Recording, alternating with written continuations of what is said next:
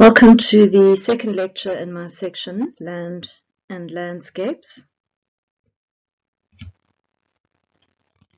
This lecture is looking at one of our major themes in the course, landscapes, and we're particularly interested in South Africa. South Africa probably has one of the most deeply troubled history of landscape dispossession in the world. Landscapes, as we know, are contested spaces which are always in process, and this we know from reading Morin. She makes general points about landscapes and how geographers should think about landscapes.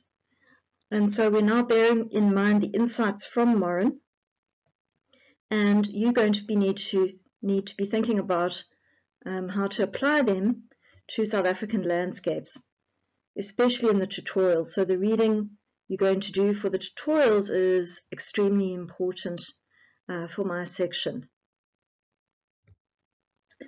So there are different forces that can impact on landscapes.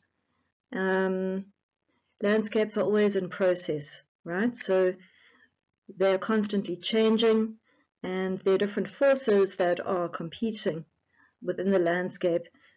We're interested in two in terms of what I'm going to be teaching you. In South Africa, I think that the two major forces that have impacted on South African landscapes are, first of all, state policies. We've had history in which the apartheid government, and even prior to that, has passed legislation which has shaped the landscape, and many of these state policies have been racially discriminatory, and we can think of this as spatial engineering. So it's deliberate and it's done by the state. That's the one type of force which is impacting, and certainly in the past impacted on our landscapes. All right, and then the second force that I think was very interesting, and we'll focus more on that in the third lecture, is on capitalist transformations of the landscape. So capitalism as a force for creating value and making money from the land, that is a major force in transforming landscape. So in this lecture, I'm focusing on the state policies, the first bullet point there, the racially discriminatory laws which cause dispossession. I find that South African students are not as well informed as they should be about the history of their country, so I'm first going to give you a background to this, and then we're going to focus specifically on the apartheid period and the violence that happened then in South African landscapes. Right, next slide. Okay, and I'm not trying to simplify. In fact, in one lecture, I'm going to be trying to tell you about South Africa's complex history with regard to land, and really it needs probably a whole course, but I'm just going to highlight the main points. So we're not saying land dispossession began during apartheid. Land dispossession obviously took place during the colonial period, and the colonial period in the Cape goes back for a really long time, to the 1600s, 1700s. But let's say, so that's the 18th century, and particularly the 19th century was very important in terms of land dispossession, especially on the east coast of the country. And we can see the colonial period going into the 20th century. So why was there land dispossession during this time? Well, it's really because parts of South Africa were deemed suitable for settlement by European powers. At the time, Europe wanted access to more land for settler farming to accommodate its surplus population, and also because if you think about England, it's a tiny place, tiny country, and there are lots of things that can't be produced there, which could be produced in other parts of the world. So they had this idea that the surplus populations from Europe, and I'm thinking Britain in particular, needed to be sent somewhere else. So they were sent in various parts of the world to establish farming. This at the time was called the New World, and it included not only South Africa, but it also included Australia, America, Canada, New Zealand. So here we're talking 18th and 19th century, where the expansion of Europe happened, and the setting up of these settler colonies. Of course, there were already people living in all these places, and very complex negotiations had to happen in order for the settler populations to get access to the land. This may have included, and sometimes did include, the use of force, but also it included negotiations. So there was both, the carrot and the stick, I suppose. There's a very important book that's been written about this process in Natal, which is the British colony of Natal, which is on the east coast of our country, by Jeff Guy. And in this book, Guy shows that the process was a complex one where there was a certain amount of negotiation. So in Natal, there was a key figure who was a colonial official called Theophilus Shepstone. And this book is called Theophilus Shepstone and the Forging of Natal. And as you can see, the word forging has two meanings. You can forge a document, that means do it in a way that's not above board, was dishonest. And the idea of forging also means to create something. You forge or you make something through a process of metalworking or something like that. You're forging something new. So it's got a double meaning. And so they were making the colony of Natal, but at the same time there was a bit of dishonesty in it, in the sense that the Zulu people ended up, very briefly I guess, with less land than they had before. So it was all about Shepstone being in the middle and mediating between the white settlers in Natal, a very small group, and the large populations of Zulu-speaking Africans who were already living there. So the subtitle is African Autonomy and Settler Colonialism in the Making of Traditional Authority. Shepstone rewarded chiefs or traditional authorities who were prepared to work with the British, rewarded them with land, and so in that way gained their support. So as you can see, it's more complicated. It's not just always about battles and people being killed.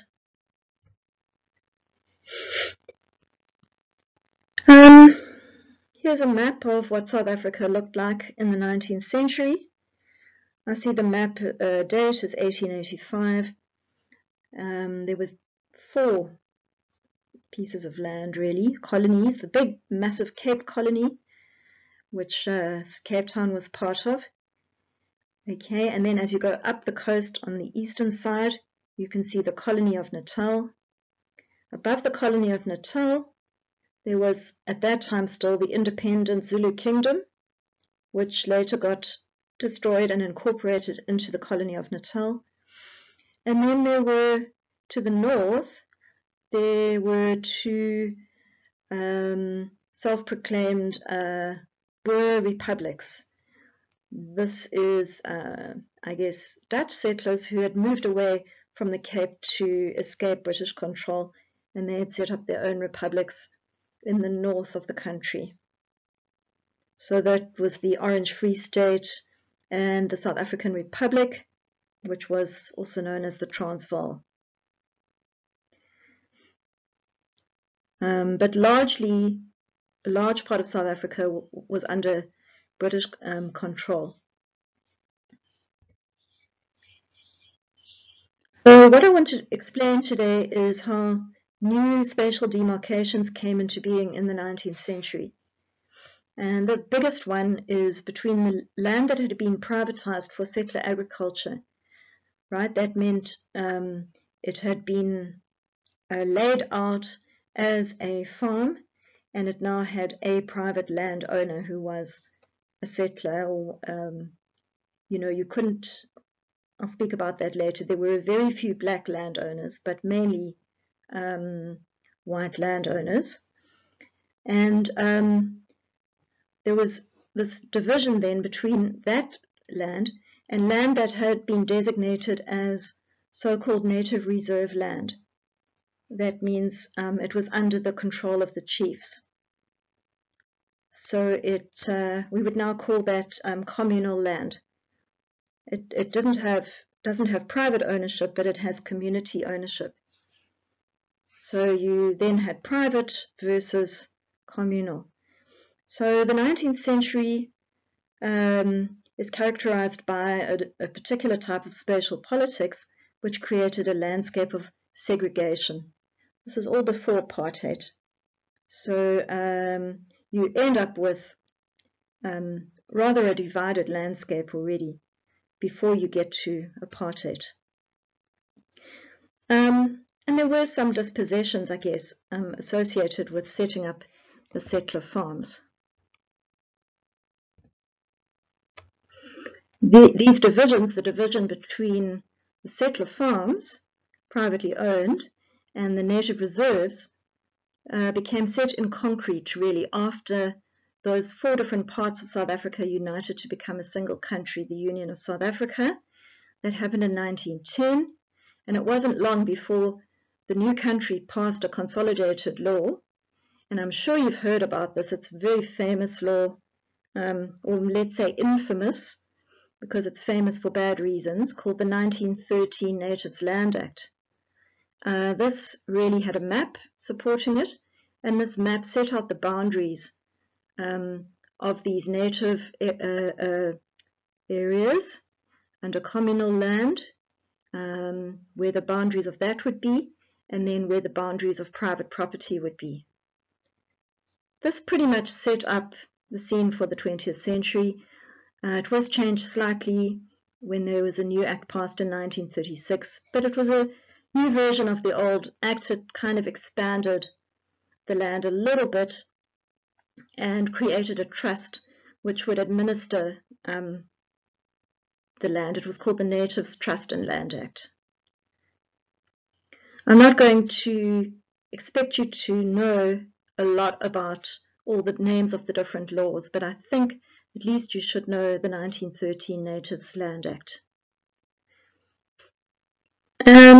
What a lot of students don't realize is that we shouldn't think that all black South Africans had to live in these native reserves. It wouldn't have actually been physically possible. Some areas of the country hardly had any native reserves, although in Natal about 40% of the 40% of Natal was under native reserve land and administered by the trust. But there still needed to be lots of place for Africans to live on settler-owned farms. And I would say, I couldn't give a percentage, but maybe half the African population continued to live and work on land that was now settler-owned farms.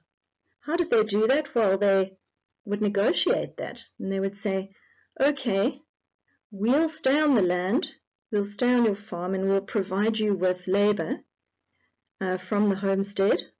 So the Numzan, the head of the homestead, would make this agreement on behalf of his family, and the farmer would, with the farmer, and the farmer would say, fine, you can establish your homestead, and very important is access to grazing for cattle on the land. So you can have your cattle on the land, but just as long as you provide me with the labor that I need.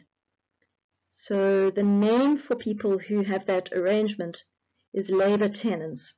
They're not actually paying rent to be on the land, but they are paying in their labor.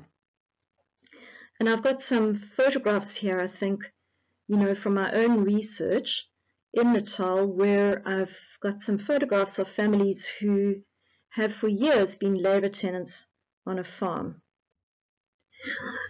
Well, I haven't got the people quite yet. So these are the cattle running on the farm. This is privately owned land, but they're allowed to be there as labor tenants. Cattle are extremely important for Nguni societies. So isiXhosa speaking people, isiZulu speaking people, and a lot of other groups.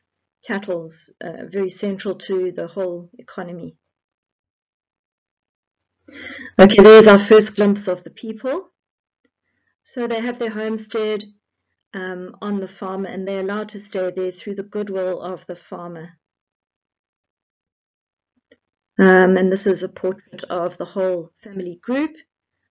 In the bottom right-hand corner is my research assistant, Keta, having a drink of something. And as you can see, lots of children, and it's like the families in the homestead, the women looking after them. Okay, so that just gives you a sense of the kinds of landscapes that I'm talking about as well.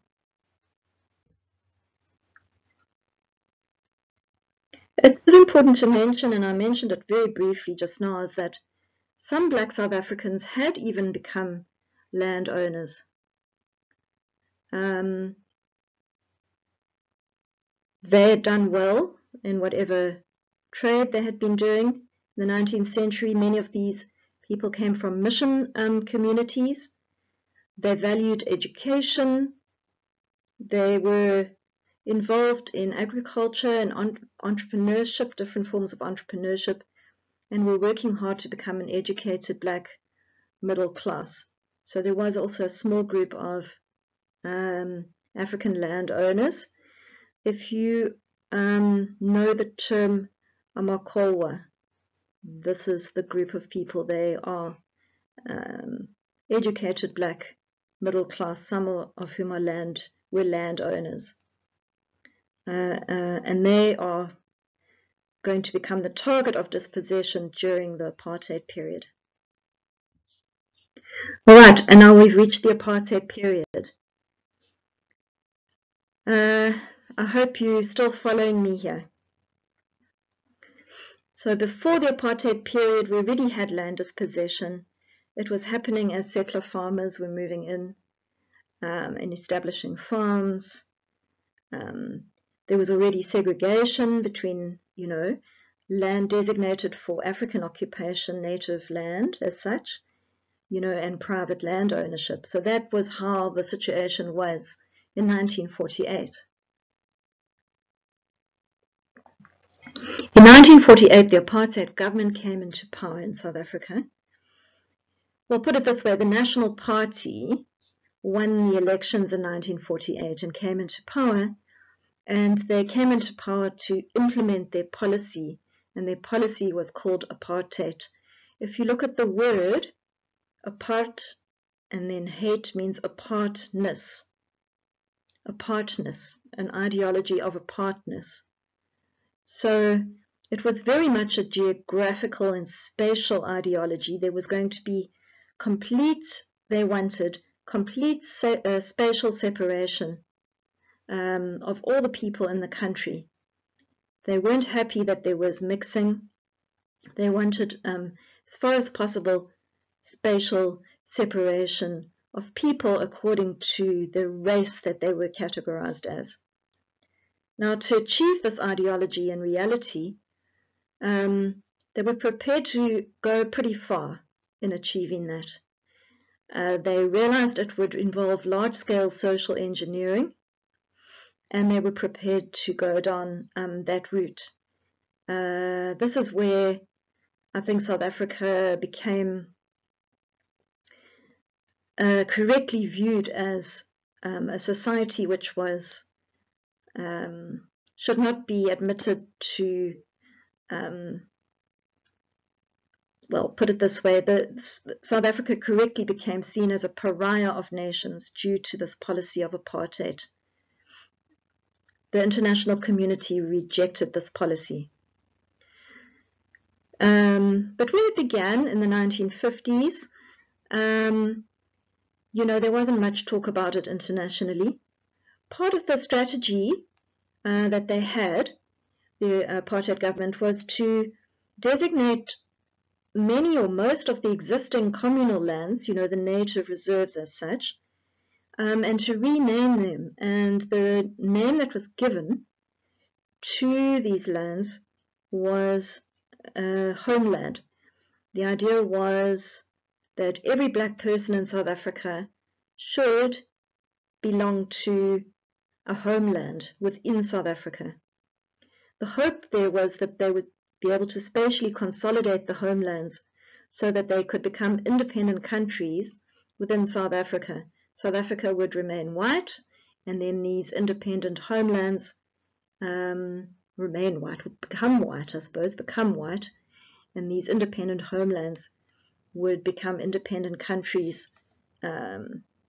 where black people would live, and they would have passports and everything for those so-called countries.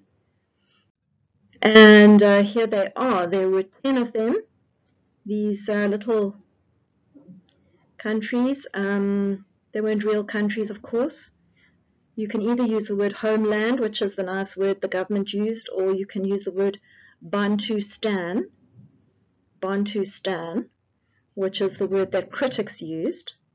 So there was a Bantustan in the former Cape colony called the Ciskei, another bigger one called the Transkei. I know many people in the class are from these places. You then have some other large ones up in the north.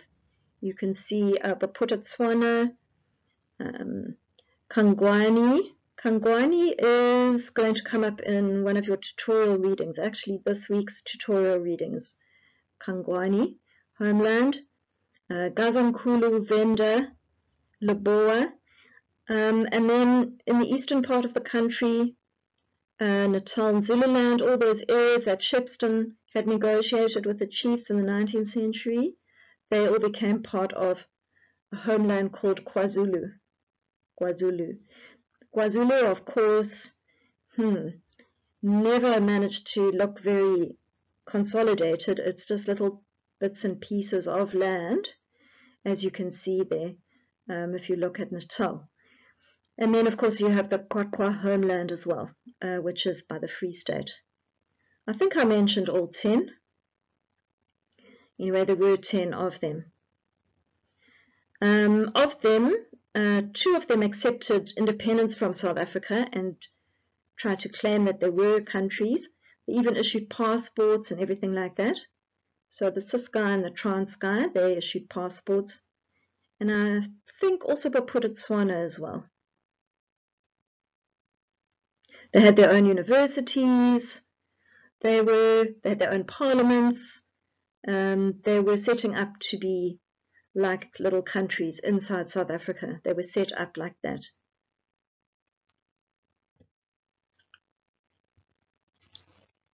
How are you going to achieve that crazy map? You're going to have to move a lot of people around the drawing board, because if you look at the country and where people were living before this policy, you know, there was a lot of mixing. People were all over the place. If you were going to actually create these homelands and make them look like real countries, you had to consolidate them and try and make them look like a country with a border around it and everything. Okay, so you were going to have to move people that were not in the homeland and move them there. and there were forced removals for this reason. And this type of removal is called a removal for homeland consolidation. So there would be a bureaucrat in Pretoria that would be looking at the map and saying, well, this area, there's a tribe of people living here under this chief. Why are they living there? They must actually be in the nearest homeland, so they have to move there. Forcible removals, which were state-sponsored, they were done by the state, and there was no reason for them other than the, I guess, well, in retrospect and even at the time, crazy ideas, you know, of the apartheid government about spatial segregation. So that was one type of forced removal, removals for homeland consolidation. The tutorial that you've done this week, you'll see that the people that were being interviewed by Mather and his research assistant are in the Kangwani homeland. So they were removed to a homeland. Okay. Most of the forced removals, people were sent to these designated homelands. We can also look at other types of forced removals that happened. There were removals of people from farms that were actually black owned. These farms were now designated as black spots by the state. This idea of a black spot because all the surrounding farms around it had been purchased by white people and privately owned. And I think the state never really expected that black people would also buy farms. And they had done so. So now these farms, 50 years later after they'd been purchased, are now suddenly seen as being in the wrong place, and they're designated as black spots. The mission community is the same.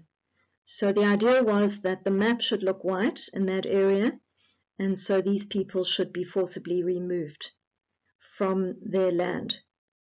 Even though they had title deeds, this did happen. Of course, there was resistance to removals. So in these struggles over landscape and power in the landscape, there was resistance, all forms of resistance, from actual physical resistance to symbolic acts of resistance, which you're reading about in your reading this week.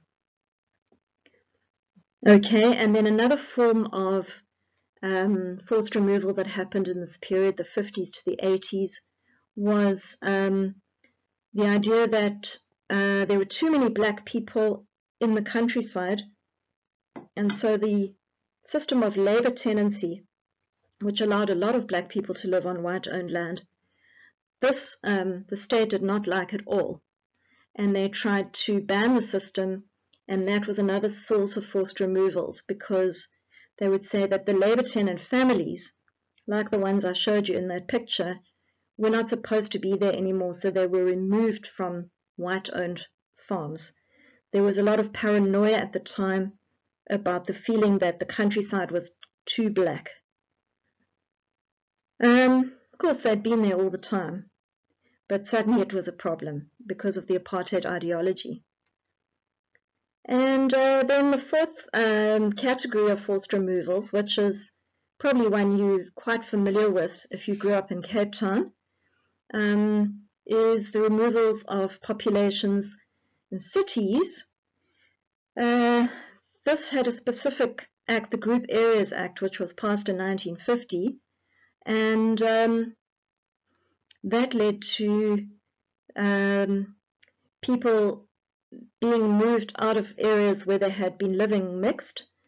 And the idea was that now if you were black, you had to live with black people in residential areas, black people only, in a township, usually at a distance from the city center.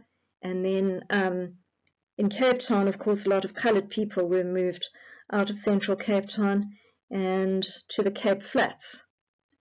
So it was after that, of course, as well, that, you know, the University of the Western Cape was created as being the coloured university, so the entire society was going to be structured around race, with the different races being kept separate as far as possible. And they went pretty far with this. It was repressive, it was state policy, and there were laws that were passed that created the segregated map of the country, in the countryside and in cities. Of course, it was never fully realized. People resisted, but they did go a long way with this. So when we talk about dispossession, we're talking about landscapes of dispossession. We're talking about landscapes of struggle where the state intervened to claim power over people living in the land and make them move somewhere else. That's what we're meaning by dispossession. And the forms of dispossession are worth studying. It's not just the loss of the physical land, it's also loss of identity, loss of history, and so on that's involved with dispossession, because it's not just land, it's landscape, which has meaning. So going back to the Morin reading, landscapes have meaning. So many South African landscapes became what I'm calling landscapes of dispossession. You can see in this picture that was taken during the apartheid period, there is a man who, together with his few belongings, he's got them loaded on a truck and he's being moved. Looks like to some desolate, area. And the expression on his face is very telling, I think. This is showing a few things. One of the things about this policy is it was a geographical policy, and maps had a lot of power in the policy. So the state planners would look on a map, and you can see them in the top left corner there, looking at the map and deciding which parts and which farms were correctly situated and which were badly situated in terms of their apartheid ideology and who should be moved and where they should be moved to. The bottom left, you can see the conditions in some of the camps, because people were often removed to resettlement camps and told to start a new life there in a homeland. They weren't given much. They were just given a temporary tent, temporary water, and they had to try and start again. They often lost all their possessions and livestock and so on in the move. And then on the right is, of course, the urban forced removals as a result of the Group Areas Action. So you've got a headline, District 6, the end of their world, because District 6 was destroyed. District 6 was part of Cape Town, near central Cape Town. It's where the current campus of CPUT is, in central Cape Town. And there's not much left of it now, hardly anything. And coloured communities and whoever was living in District 6 had to leave and go to various locations on the Cape Flats like Mitchell's Plain and so on. So I don't want to, this is a very depressing lecture. We've got a very difficult history to cope with in our country around land and landscapes. But just to end on maybe a little bit more positive note, and I'm going to have a lecture on land restitution. The questions we're going to be raising in this section is to say, can landscapes be reclaimed and rehabilitated after dispossession? How easy is it to do that? So we've made an attempt to do that in South Africa by passing a law. It was passed really early on in the new, post-apartheid period. 1994, it was called the Restitution of Land Rights Act. And this certain process of claiming for land that you had been removed from. And it's very important to know that in this legislation, you had to prove that you were forcibly removed due to a racially discriminatory law, like those we discussed, the apartheid laws. And they also made the decision that they were only going to look at 20th century dispossession, only people that had been removed after the 1913 Natives Land Act, and they weren't going to go back to the 19th century. And there was a process put in place by the state to try and see if we couldn't get, some of that history reversed. So there were now landscapes of restitution that we can and are going to be speaking about. But first of all, a bit more, on dispossession. This is a book about the land restitution program. The cover of the book shows the state tractor bulldozing somebody's home, and it's called "We Want What Is Ours: Learning from South Africa's Land Restitution Program." So that's quite an interesting and important book about what's happened, because we've now had 20 years of land restitution, more than 25 years since 94.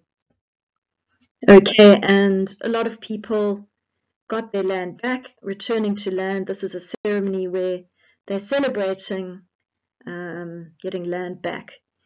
As I say, I didn't want to end on a totally depressing note, so here's happy people at a ceremony claiming the land back after a painful history of dispossession. So that's the end of this lecture. Hope it's given you a broad historical overview and allowed you to understand the context for the tutorial reading this week. The tutorial reading is all about the Ngomani people. Ngomani people used to live on farms, white-owned farms in Mpumalanga. Okay, and then they were told they couldn't stay there anymore during apartheid. They were told that they had to relocate to the Kangwani homeland. They had a chief who tried to resist. The resistance crumbled, and they were forcibly removed. And so when the researcher interviewed them, the researcher, Charles Mather, and his research assistant had to track them down in the homeland and was trying to talk to them about the forced removals, about the history, and looking specifically at the whole concept of resistance. And remember that we're not looking only at physical resistance, but also at symbolic forms of resistance. So I think it's a fascinating reading. I hope you enjoy it. And that's the one that's very much linked to this lecture. Thanks so much. And that's the end of lecture 2.